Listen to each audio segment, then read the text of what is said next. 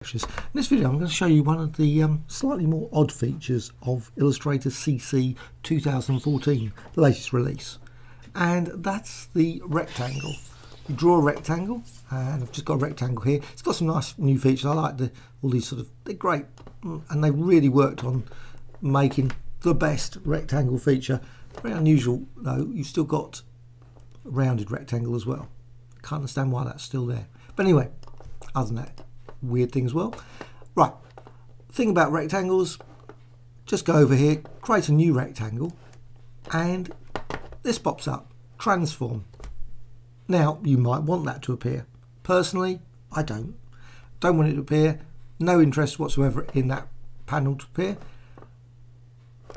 So how to get rid of it? Quick and easy, just go to the right side. There's a show on rectangle creation. Just deselect. And now, of course, if you want that panel to appear, you have to go to transform, just down there, transform. But if I'm just going to quickly create